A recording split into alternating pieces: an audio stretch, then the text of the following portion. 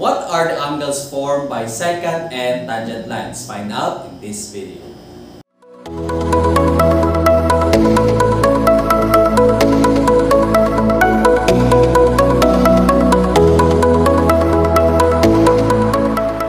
Good day, learners! Today we're going to discuss the angles formed by secants and tangent lines. So as a recap, when we say tangent, it is a line, a ray, or a segment that intersects a circle at exactly one point.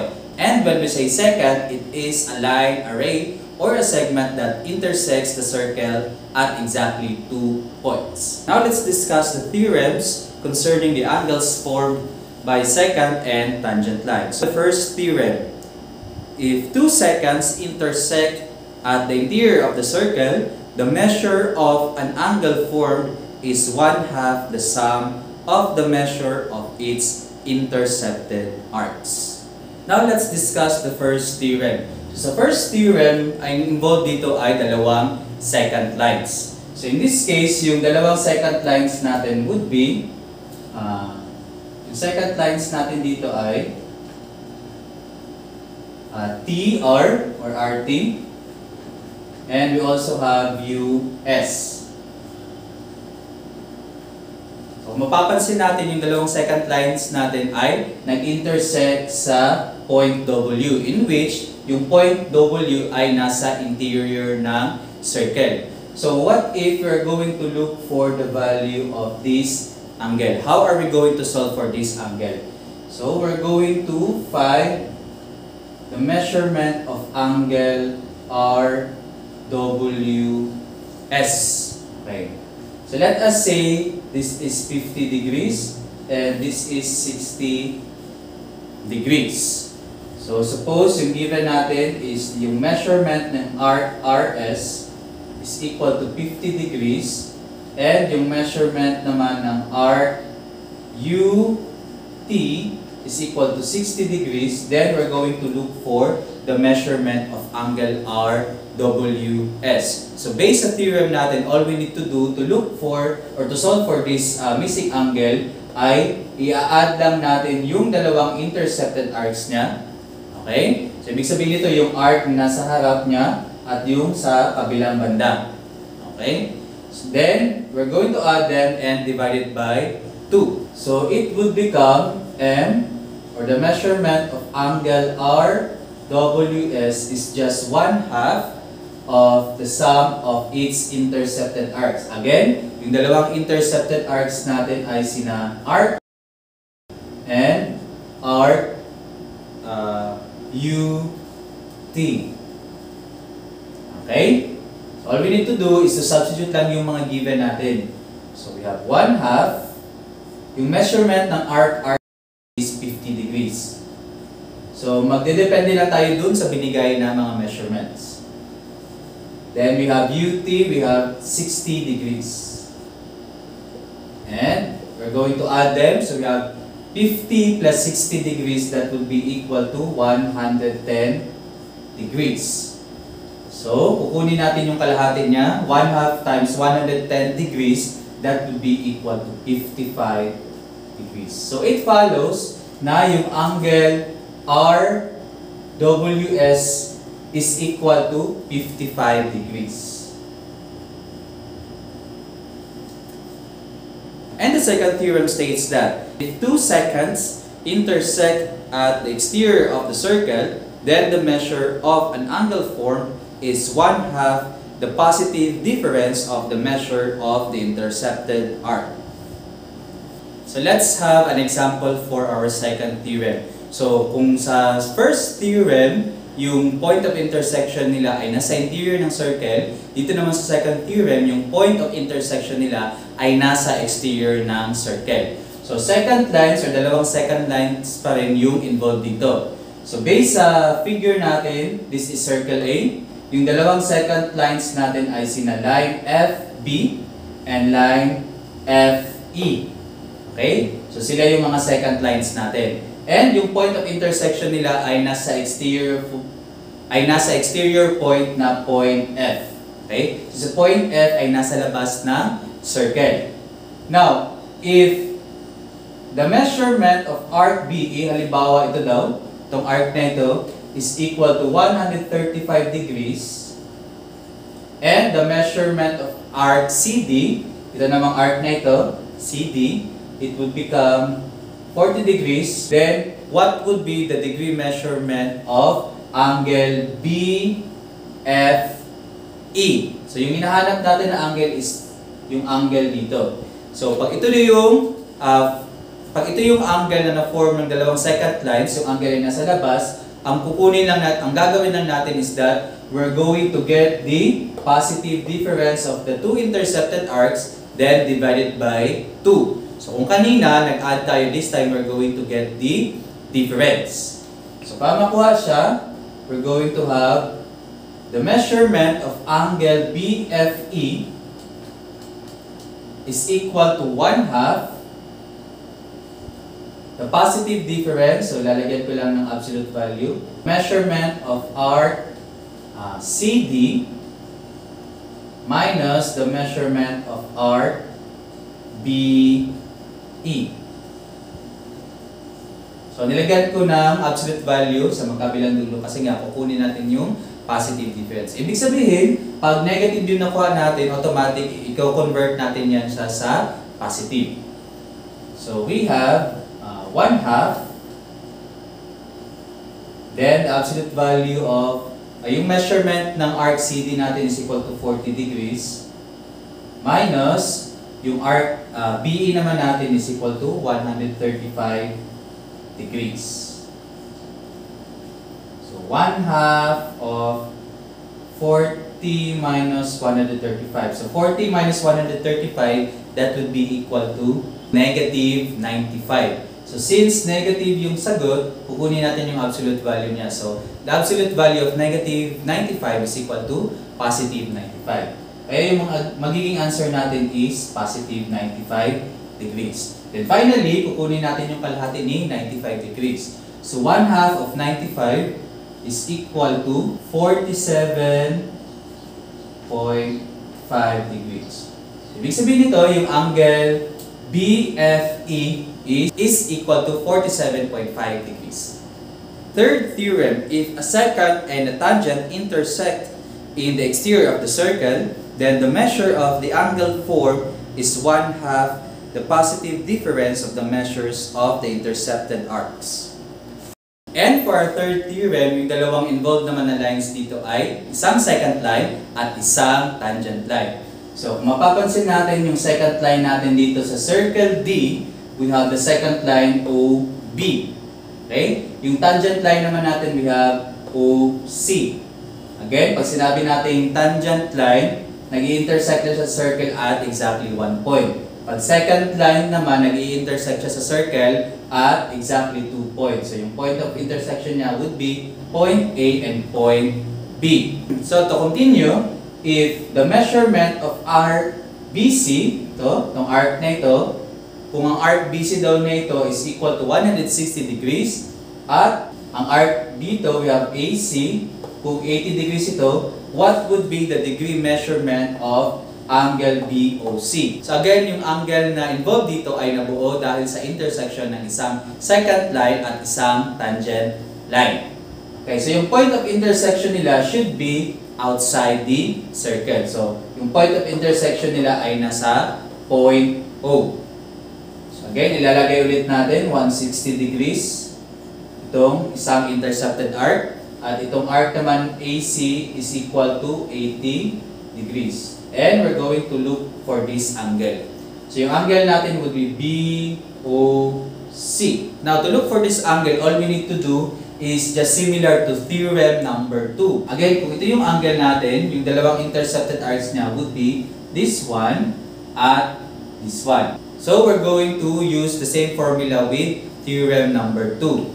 So it would look like this. The measurement of angle BOC is just equal to 1/2 the positive difference. So ilalagay ko muna sa absolute value. The positive difference of the two intercepted arcs are BC minus arc AC. Okay? I-adjust ko lang, 1/2. Then, arc BC, or the measurement of arc BC, is equal to 60 degrees, or 160 degrees. And the measurement of arc AC is equal to 80 degrees. So we have 1/2, 160 minus 80, that is equal to 80 degrees. So positive na siya, pwede natin tanggalin yung absolute value na sign natin. Then, kukunin natin yung kalahati ni 80 degrees. So 1/2 of 80 degrees is equal to 40 degrees. So it follows na yung measurement ng angle BOC, itong angle na ito, is just equal to 40 degrees. And our fourth theorem states that if two tangents intersect at the exterior of a circle, then the measure of the angle formed is 1/2 the positive difference of the measures of the intercepted arcs. For example, we have circle P. Sa theorem na ito, yung involved naman ay dalawang tangents. So we have the first tangent line, which is line YW. At yung pangalawang tangent line naman natin, we have line YX. So again, both of them intersects the circle at exactly one point. Now, what if the measurement of the arc WTX is equal to 220 degrees? Okay, dito na part. Itong WTX is equal to 220 degrees, at yung measurement naman ng arc WX is equal to 140 degrees, and ito naman yung arc WX, so we have here 140 degrees. Then what would be the degree measurement of angle WYX? Again, yung angle na involved dito ay nabuo dahil sa intersection ng dalawang tangent lines. So again, yung dalawang tangent lines, yung point of intersection nila ay nasa exterior ng circle, which is point 1. So paano ba natin kukunin yung angle na ito, or degree measurement ng angle WYX? So mapapansin niyo yung situations or yung theorem for number 2, 3, and 4 ay same lang yung way of solving nila. We need to get the positive difference of their intercepted arcs. Then after that, we're going to divide it by 2, or kukunin natin yung 1/2.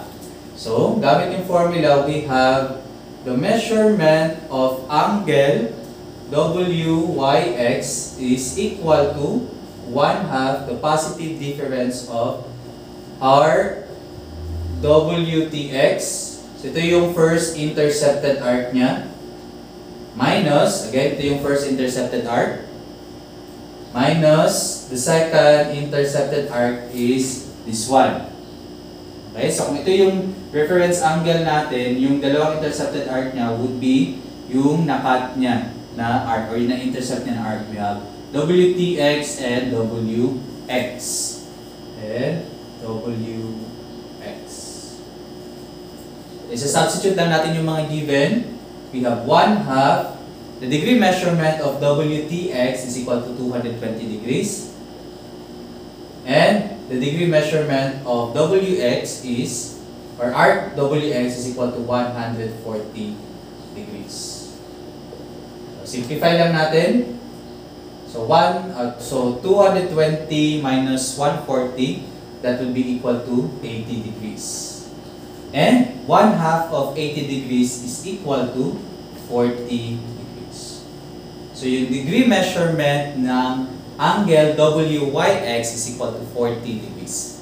For our last theorem, we have if a secant and a tangent intersect at the point of tangent C, then the measure of each angle formed is 1/2 the measure of its intercepted arc. And for our last theorem, we have here circle M. So yung dalawang lines na involved dito ay isang secant line at isang tangent line. So yung tangent line natin dito is si line RT, at yung secant line naman natin is si secant line PS. So if the measurement of arc PVS, itong arc na PVS, ibig sabihin dito na arc, that would be equal to 280, suppose. And yung measurement naman ni RPS, ito naman sa baba, RPS, suppose it is equal to 80 degrees, then we are going to look for the measurement of RPS or angle RPS, itong angle na ito, itong angle dito, at yung degree measurement naman ni angle SPT. Dito naman na angle. So, pag ang involved ay isang secant line at isang tangent line and yung point of intersection nila ay nasa point of tangency or a point on the circle.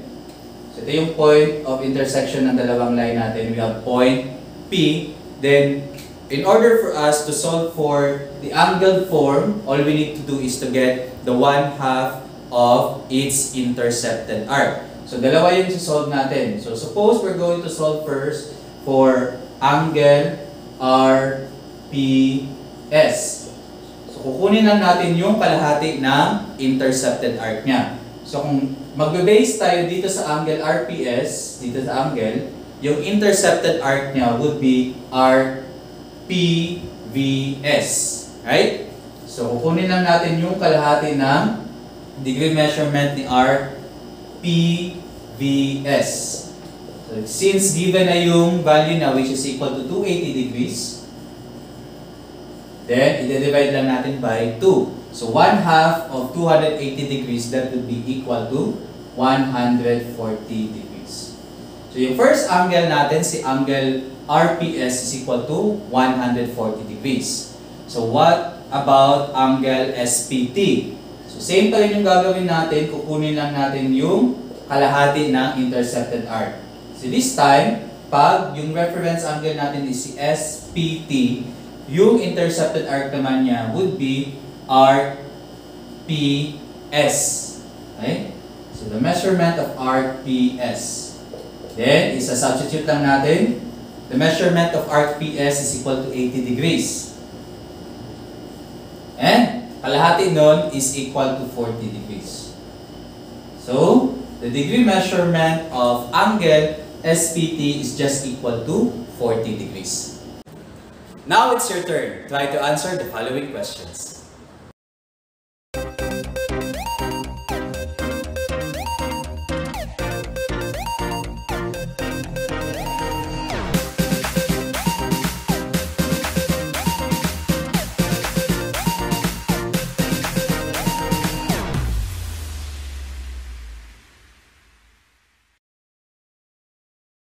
And that's a wrap.